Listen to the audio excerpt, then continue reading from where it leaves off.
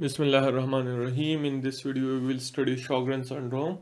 So first of all, let's have a brief introduction. Sjogren's syndrome is a chronic disease. Sjogren's syndrome is an autoimmune disease. Sjogren's syndrome is a chronic inflammatory condition. So it is an autoimmune disease in which your body's own immune system acts against your own self. It is a chronic inflammatory condition in which you have chronic inflammation going on in your body, and it results in the destruction of the lacrimal glands and the salivary glands. So it was the brief introduction that it results in the destruction of the lacrimal glands and the salivary glands. Your body recognizes your lacrimal glands and your salivary glands as foreign particles and destroy these glands. So it is basically lymphocyte mediated damage, T cell mediated damage. Your T cells come, they recognize these glands as foreign bodies, and they destroy these glands. So what if you don't have the lacrimal gland? If you don't have the lacrimal gland, you will have no tear film in your eyes.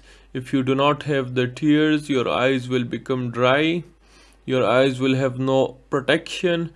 Your conjunctiva will have no protection, so it can result in dry eyes, and it can ultimately result in conjunctivitis, and it can ultimately then result in ulceration. What if you do not have the salivary glands? If you do not have the salivary glands, you will not have the saliva.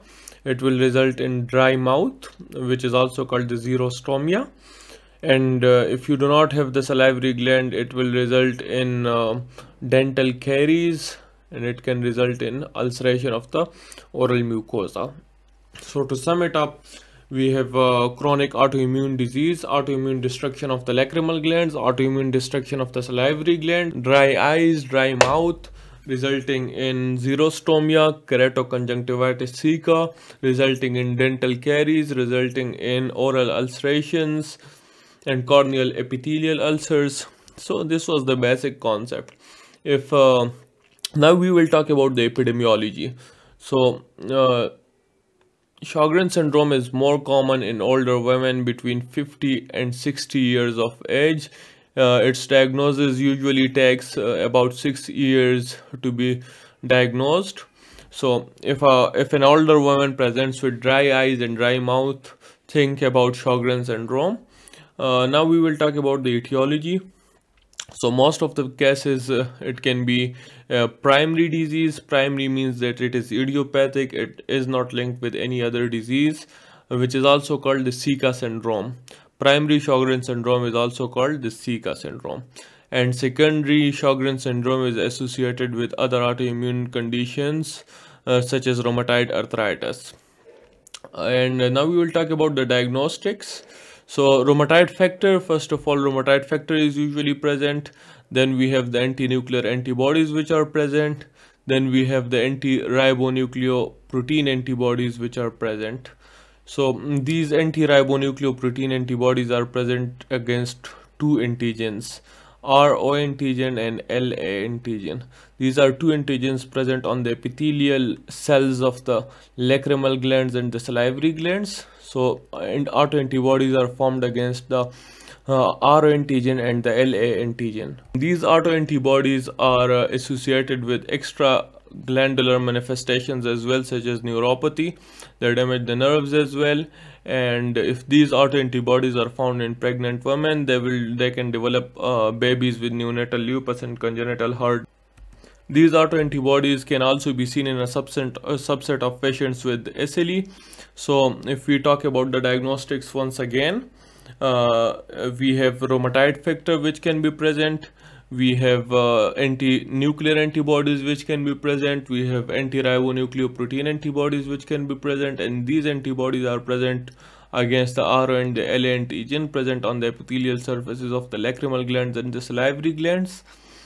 And then we have the gold standard diagnostic, the biopsy, lip biopsy, in which you have lymphocytic sialadenitis, inflammation of the salivary gland, lymphocytic infiltration of the salivary gland, the minor salivary gland, which is usually present because it is a chronic inflammation, so we will have lymphocytic infiltration.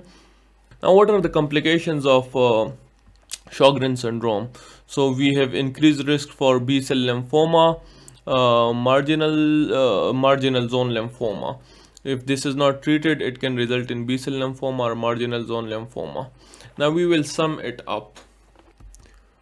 Sjogren syndrome is an autoimmune disease. It results in the destruction of the lacrimal glands. It results in the destruction of the salivary glands.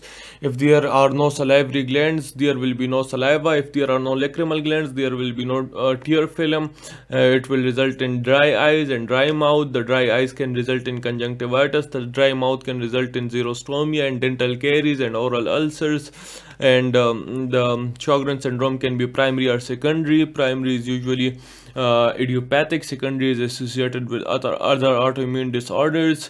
For the diagnostic, rheumatoid factor can be present, anti-nuclear antibodies can be present, anti-ribonucleoprotein antibodies can be present against the RO and the LA antigen present on the epithelial surfaces of the lacrimal glands and the salivary glands. Pregnant women with positive antibodies can present babies with neonatal lupus and congenital heart block. The gold standard diagnostic is biopsy, lip biopsy, in which we have lymphocytic sialadenitis, and the complication is B cell lymphoma, marginal zone lymphoma, which is associated with chronic inflammation. So if a 50 to 60-year-old woman presents with dry eyes and dry mouth, you should be suspecting Sjogren syndrome. Then you will have to assess whether it is primary or it is secondary. Primary is idiopathic, secondary is associated with other autoimmune disorders. So if the patient has other autoimmune disorders, especially systemic lupus erythematosus and rheumatoid arthritis, you should be thinking about secondary Sjogren syndrome. You will do the diagnostics. You will check for rheumatoid factor, anti-nuclear antibody, anti-ribonucleoprotein antibody. If these antibodies are present, you should go for the lip biopsy. If you see lymphocytic sialadenitis on the lip biopsy, your diagnosis is confirmed as Sjogren syndrome. You should treat it because it can result in B cell lymphoma or marginal zone lymphoma. Thank you very much.